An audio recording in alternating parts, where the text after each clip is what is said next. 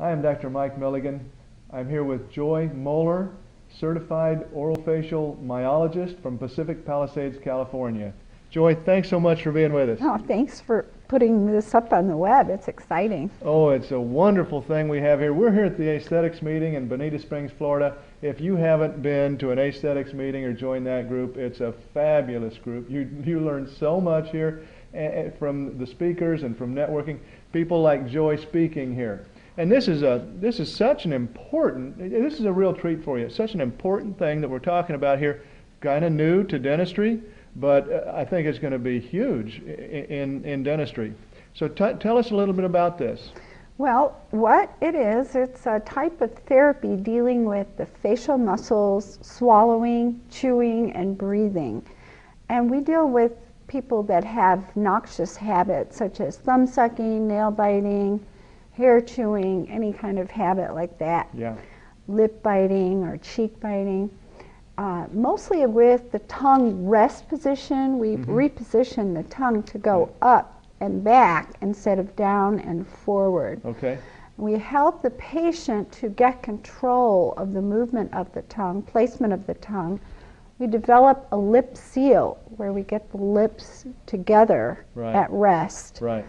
And we work in conjunction with sleep medicine or dentistry, speech pathology, people with temporomandibular joint dysfunction when it's a muscular problem. Right. We can make a huge difference. We try to develop a symmetry with patients. Even orthodontics, if you don't get the muscles doing the right things first, you could have relapse or certainly more difficult to do the orthodontics. Right. And oftentimes I think when you get the muscles right and the tongue right, the teeth start to self-correct even. I'd say probably more than half my referrals come from orthodontists. Yeah.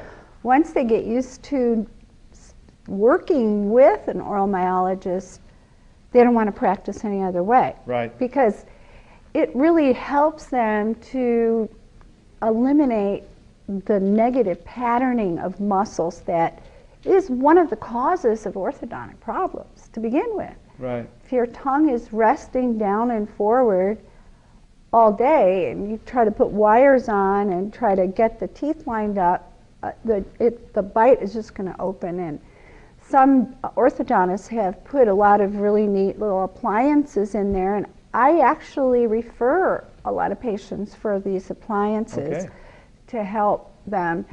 But sometimes if you don't look at the way the muscle patterning is interacting with what the bones and the teeth are doing, then what will happen is maybe then you'll develop a lateral tongue thrust or a unilateral, it could be bilateral, because if they're trying to hold the tongue back with an appliance, then the sides will come out. Okay. So what we do is deal with the cause of the problem. The root problem. The root problem. Now, and this is something that you can incorporate in your dental practice. We'll talk about that in a minute. But Joy, how did you get involved with this?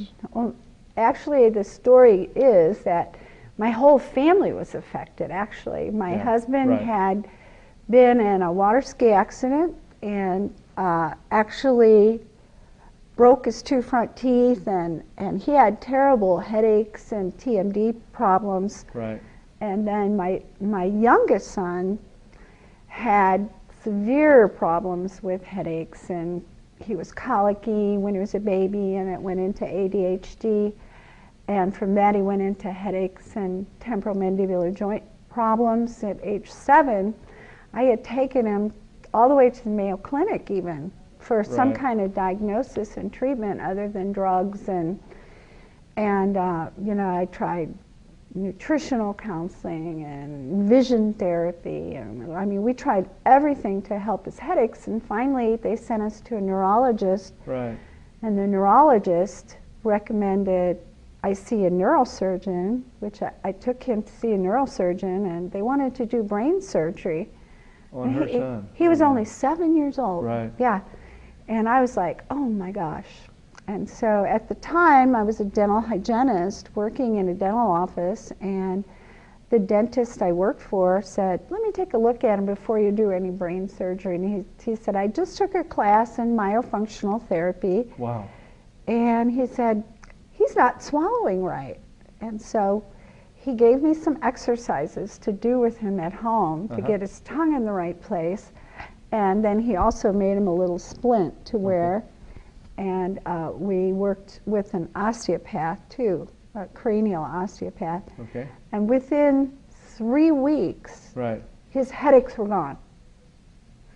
Oh, And it was like a miracle. what a touching story. And never to come back. All of his ADHD issues, he could focus. Yeah. Also, what happened within 3 months, his teeth started straightening out. He had this little narrow bite and everything started moving.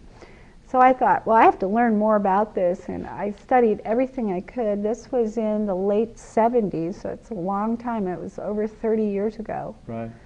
And I've been practicing and teaching courses in it ever since. And it's very exciting, and I personally had issues myself because I used to sleep on one side and I had a crossbite and also a deviated septum. So I had those, I had jaw surgery, orthodontic surgery. And so I know what all that is like, going through all that between my husband and my youngest son and myself. And yourself, right. You know, it's been my life's work. Right. And the reason, the last 3 years, I decided, well, I'm not getting any younger, and I want to get this information out Fantastic. to the dental profession in this country so that they can be, first of all, aware that this therapy exists Yes. and that it works, and that they can build this into their dental practice to have another service available for their patients. And most of the patients I see, the first thing they tell me after they've had braces 3 or 4 times, jaw surgery, headaches, acid reflux, posture problems, surgery after surgery after surgery. I had a woman last week, a new patient who had 4 back surgeries for scoliosis. Yeah. And you see, your head weighs as much as a bowling ball, and your tongue weighs 3 ounces. So if your tongue is resting down and forward, it's just enough to pull your whole spine out of alignment. Wow. And this poor woman had been through so many problems, sleep apnea and orthodontics again and again and again. And I just thought, this has got to stop. The first thing they always ask is, why didn't anybody tell me about this sooner? Sure, yeah. And so for this to be part of every dental office, as it is, by the way, in Japan right now, every dental office is doing myofunctional therapy. It's taught in the schools. Dental hygienists do it. And they also teach it in the grade schools to children to make sure that they're all swallowing and chewing correctly.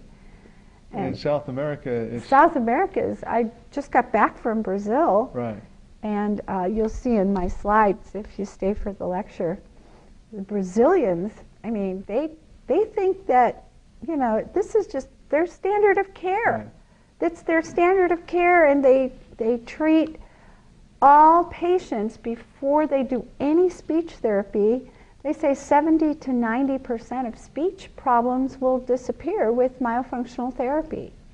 And they also talk about how they incorporate it into the cosmetic surgeon's office. The oral myologists there are all PhDs, and they go right into surgery with the plastic surgeons. And they also can specialize in orthodontics. And they wouldn't think of putting braces on without doing the functional work first. Now, what about the United States? This is incredible, the opportunity that we as dentists have to bring this to our communities. There's a certification. Yeah, what you do is you can go to the IAOM website, which is the International Association of Orofacial Myology. And there are, I think, 5 or 6 different courses being taught in this. And it's closed now. We used to be able to train physical therapists and nurses, but they've now eliminated that field, and they say you have to have training in the mouth. Like a hygienist is acceptable as long as she's licensed, Right. or a dentist, or a speech pathologist that has a master's degree can go through this. Right.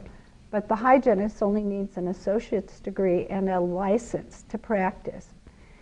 And then there's you take the 4-day class, Right. and then there'll be a certification test that it's an open book test, and you have 6 months to take the test. Okay.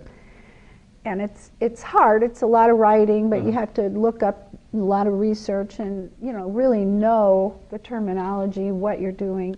And then after that, they come in, they observe you for 1 day. But after the 4-day class, you have to start working right away. Right. So you get enough information in the 4-day class to start working, and if you want to get certified, which I think in the future it'll be a grandfathered in profession, because they will have a program at a university very soon. They're working on it Now, right how now. many of these certified people do we have in the United States? It's unbelievable. 158 right now. Right, 158. So you have the opportunity to really bring this to your community. Oh, And your patients will love it because it's a green treatment.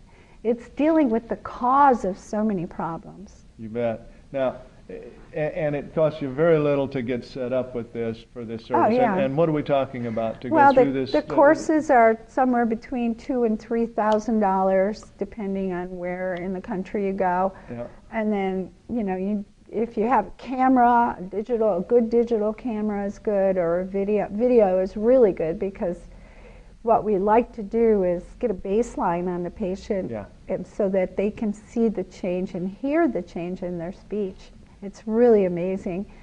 And then also you need some minor equipment, but Yeah. it's very, very minor. I'd say $500 to $1,000. Right. So It's for not that about much. $4,000 or so, You're set, you're ready set, to go. ready to go, And- and provide this phenomenal service for your patients. Absolutely. That's And- just not being done out there. Yeah, I did a TV show. I'm trying to, before I wrote a couple books, before I actually launch, and I've taken some media courses, and I have a publicist.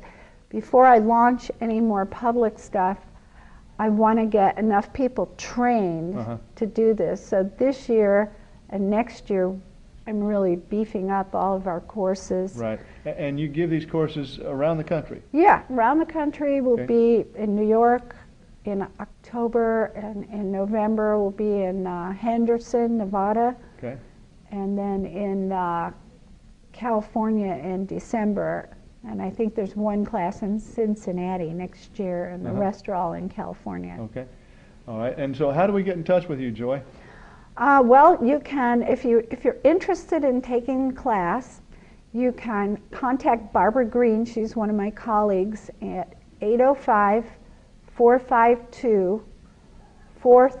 805-452-4302. And if you want to get in touch with me, my email is joylea, Joylea, Moeller, Moeller, @AOL.com. And it's kind of funny, people make fun of me because my name is Joy Moeller, and I'm a hygienist Oh boy. originally from Flossmoor, Illinois. Oh no. Yeah, it's really funny. That is pretty funny. So, but not a funny subject we're talking about. No, it's it's a very serious- life-changing subject. Well, but especially with the sleep, I'm presently working with UCLA in their sleep dentistry mini residency program, and there is new research out now showing that you will reduce the AHI number by 39% in mild to moderate sleep apnea with mouth Wow. exercises. Wow. Yeah.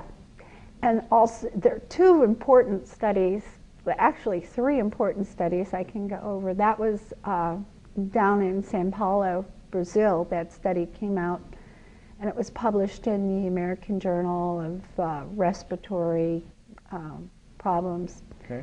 And also another study came out of Brazil showing that by extracting bicuspids, you are actually causing problems with orthodontic relapse.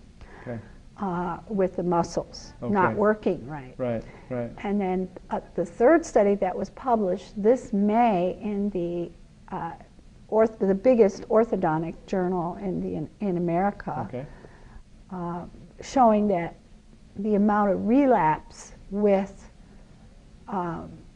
open bites with myofunctional therapy versus not with myofunctional therapy was statistically significant. I think it was 3 millimeters difference, which is really big. So since May of this year, the orthodontists are really in favor of myofunctional therapy. And I think every orthodontist should have a myofunctional therapist or any general dentist who's doing any sleep or Invisalign or any type of temporomandibular joint problem. They definitely should get their hygienist trained and offer this as an adjunct to their dental practice. It's covered under medical insurance. I think Aetna pays like 80%. Wow. You know, why not? Yeah, why not do absolutely. it? You know, Absolutely. why not do it? There's absolutely no reason, especially with the way our economy is going now, you know, where people will pay for this out of pocket because they see a value and they will tell their friends. So it's a good marketing thing for a dental office. You can get a lot of new patients from it. You bet. You Yeah. bet. Well, this is a win-win-win, and just get in touch with Joy. Fabulous service for those patients, and, Yeah. and good for the practice as well. Yeah, and you can read my articles. I've written 10 articles in the last 3 years, a couple in Dental Town and the RDH and a couple ortho journals and Dental Tribune and Ortho Tribune. So Well, fantastic. more to come. Thank you, Joy. Let's get in touch with Joy and move forward with this in your practice. Joy, thank you so much Thank for you being very with us. much. Yeah, Okay, that's good. great.